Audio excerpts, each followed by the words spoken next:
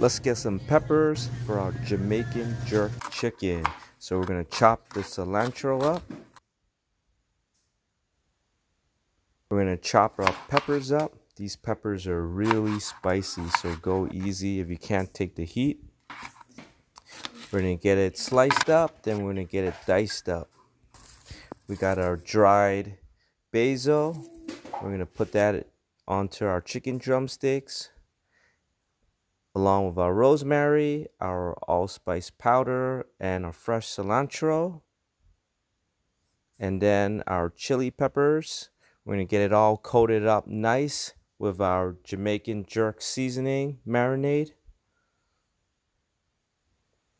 Make sure you get that all in the crevices and on all the surfaces. And let that marinate overnight in the fridge. Then you can go ahead and preheat your oven to 390.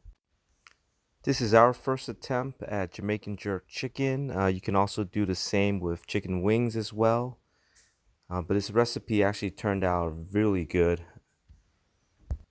All right, once you're done putting your chicken on the pan, go ahead and pop it in the oven. We're gonna do 390 for 50 minutes. And you're gonna take it out. You're gonna go ahead and garnish it with your cilantro, your sesame, and go ahead and enjoy.